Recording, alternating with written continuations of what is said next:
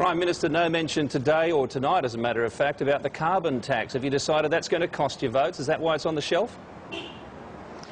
There will be no carbon tax under the government I lead. What we will do is we will tackle the challenge of climate change. We've invested record amounts in solar and renewable technologies. Now I want to build the transmission lines that will bring that clean, green energy into the national electricity grid.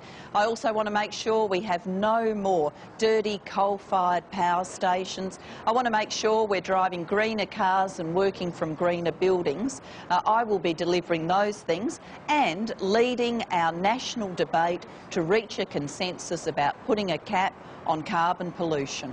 Well, Saturday is fast approaching. Prime Minister, thanks for your time. Julia Gillard there in Brisbane.